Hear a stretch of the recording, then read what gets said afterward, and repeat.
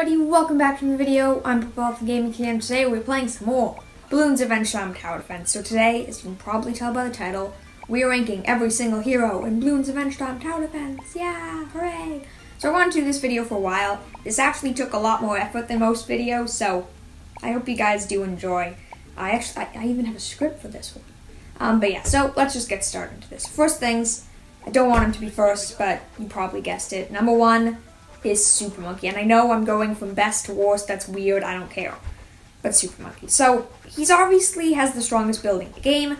Vengeful Sun God transformation, it's crazy. If you've seen it, A, it looks incredible, and B, it deals just insane damage. It will melt anything, including bats. But if it was just that, he probably wouldn't be first, because support is super key in this game. However, he also has his heroic aura, which makes him a lot better, because it makes him immune to negative effects, which whole game for a lot of difficult maps, he's your only or your one of two immunities. Plus he actually does good damage, so he's really useful for that early game. And late game, it'll probably save you a trinket slot for a lot of more difficult maps. But that's not the main benefit. The main benefit, obviously, in case you didn't know, is a 10% discount to all towers in range. It's really good. It's really helpful. At least if you're not like me and don't upgrade him last every single time, which somehow I keep managing to do. I know about this upgrade. That's one of the reasons I like him so much. I forget about it all the time, but it's super helpful if you actually use it at the right time. Okay, 2 seconds, Sai. Sai is the best tower for the, or not the best tower, second best tower for the exact same reason Super Monkey is the best. She has insane damage, and her utility is super helpful as well. She's definitely better late game tower than early game, since her high star upgrades are really what makes her as good as she is. However, when you have those upgrades, her damage is close to Super Monkey's. Her support is also super useful with Bloons Sabotage. It's a lifesaver. If you play BT6, you know how important Sabotage ninjas are, especially for Tim's mode, and in this game they are just as good from pop wall. If a bad pops near the end of the track, which happens a lot to me if you've seen some of my videos, Sabotage is the difference between losing and winning, and most of the time it makes you win, so that's pretty helpful.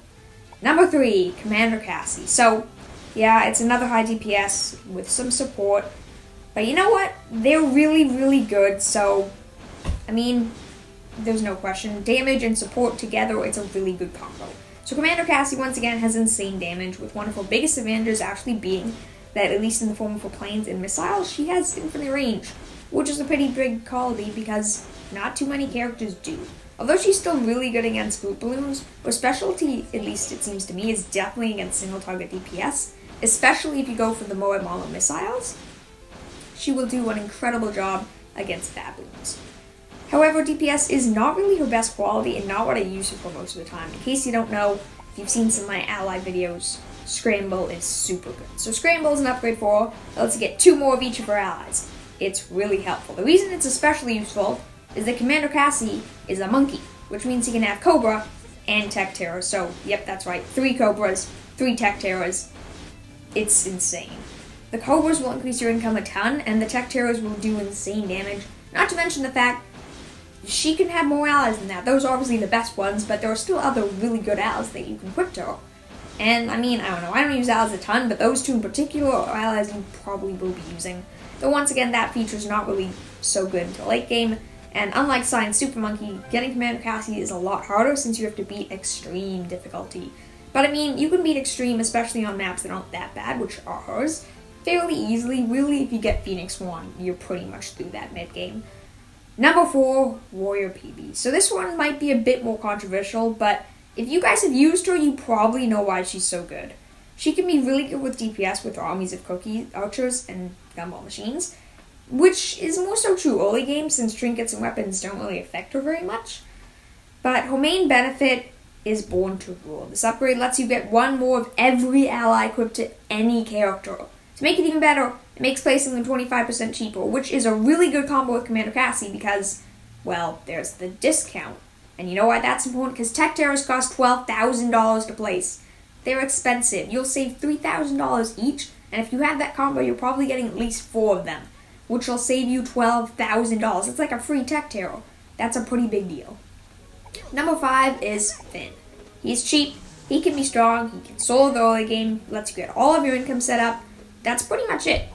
I mean, to make him a little better, his flying kick is a nice extra stall if you have it.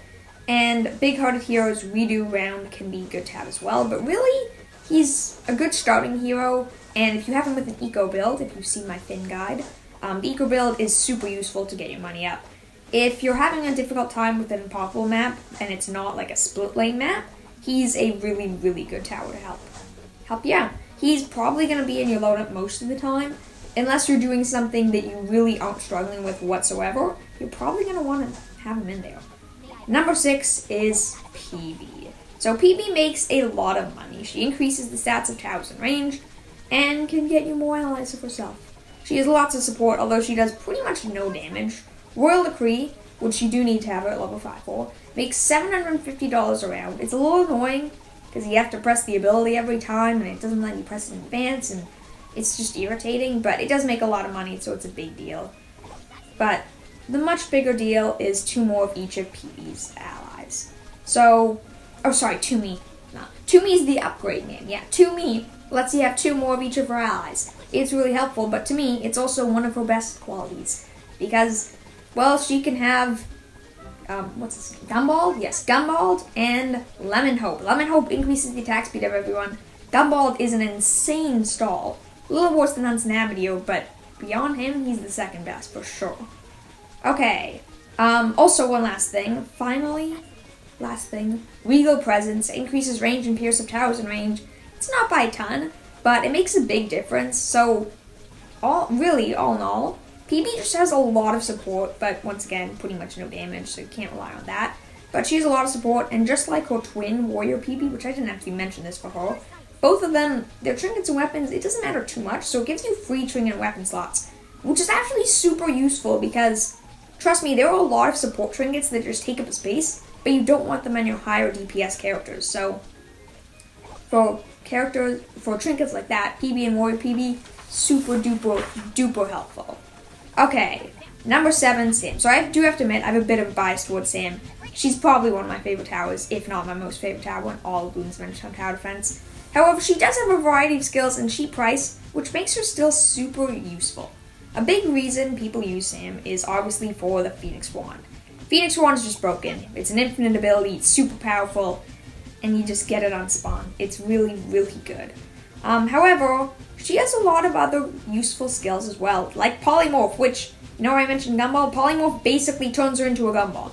A little bit worse, but still, it's like an extra Gumball. It's pretty useful. Slows a lot of balloons. It's a bit random. I'm not quite sure what it targets for. I want to say target strong, but it might target first. I'm not quite sure. Maybe it relies on your targeting. I don't know. But it's definitely pretty useful regardless.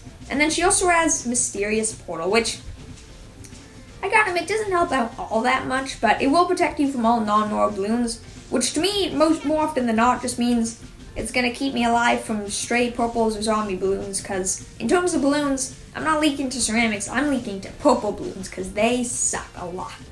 Purple balloons are annoying. But lastly, she also has Meteor Storm. I know, level 7 ability, blah blah blah, lots of people don't have it, but although it does do decent damage, that's not really what it's useful for. It stuns all balloons, including up to ZMGs and DETs, and it's a really good stun. Plus, against DETs, basically stuns them, keeps them from moving, and does most of the damage to kill them on its own. It's really, really good. Plus, it's pretty good area effect. Like, it's not perfect, but it's a fairly big radius, so that's pretty helpful as well. Number 8, C4 Charlie. So I don't like him too much, but I do have to admit, he is one of the best Moab popping towers in the game. Mostly his Moab Assassin is a big boost against Bads or ZMGs, but his basic attack is pretty strong against them as well, since you'll have to go for the Moab Mauler path if you want to get that Moab Assassin. He can definitely be pretty useful against Bloons as well with his stun and setting Bloons on fire, and if you do want to go the other option, double bombs. I mean, one more bonus is that he can be used in combo with Commander Cassie, but that's a little iffy. Or 2 paths are very split as well, they're very even. But he does have quite a few useful situations. I don't like to use him too much. Maybe that's because I got him too late in the game. His map, although you only have to beat on normal mode, his map is the hardest map in the entire game. So, I was scared of it. I didn't like it, so I did it really late. He was the last hero I got. So, I don't know. I'm not a big fan of him, but he definitely is super strong, so I have to put him at number 8 because you'd get mad at me if I didn't, and honestly, that's where he deserves to be. Number 9, FP. So, Flame Princess, in case you don't know what FP stands for. 9 and 8, I'm a little iffy about. They could probably switch, but I'm leaving as this. So, she's basically C for Charlie, but for Bloons, which is why she's a little less useful. She is lead and can get cheap camo. She has homing projectiles. They have insane pierce. That's everything you need. Only weakness is purple balloons, which, you know, there are other things to deal with purple balloons that they do still suck. But even against purple balloons, she has her like explosive fire kitty, which sounds incredible, by the way.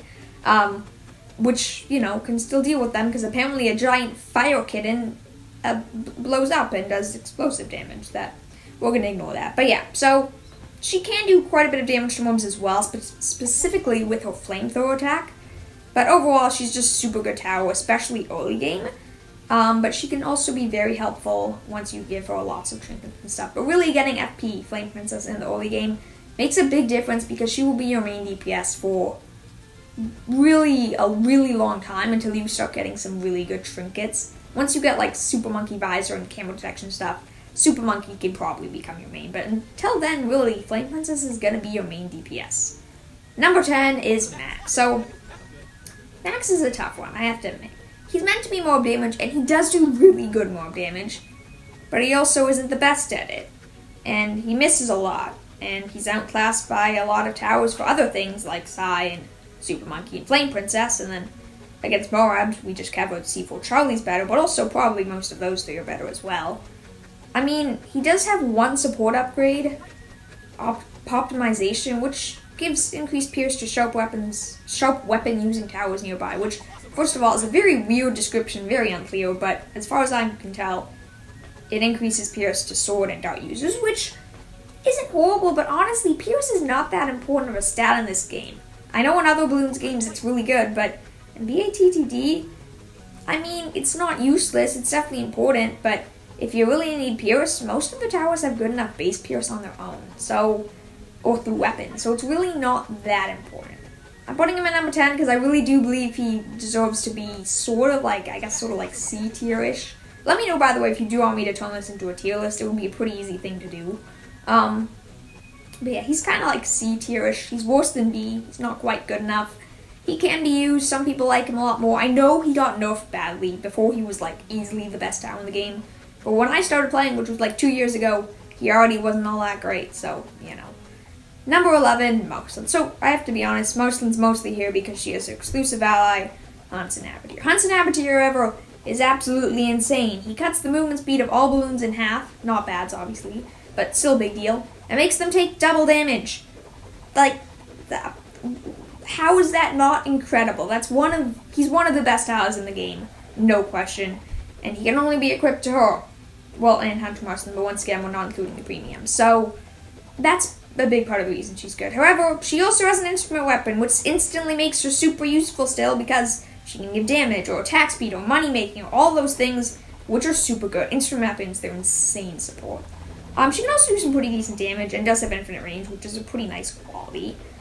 She has a lot of combo trinkets, like specialty things, like her basketball, and I believe the gemstone is meant for her, the demon heart. She has a lot of good buffs with trinkets. So if you do have a lot of those endgame trinkets, you can easily make her pretty good because there's a good combo of them.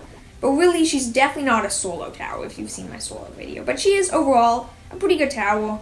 But like really everything that's below like 6th or 7th in this list, it's pretty much up to you who you put in. There were like 8 towers, well, we covered there's 15 towers if you don't have premiums. You can only have 10, 5 of them you can't use. So really the bottom like 8 or so are sort of up to you which ones you want to use. She can be very useful, and if you're going for late game, if you're going from Popple, Hansen Abadir is pretty much a must, so she comes along too, plus her instrument weapon makes her pretty useful as well. I mean, she does have decent upgrades, but that's really her main benefit. Number 12, Jake.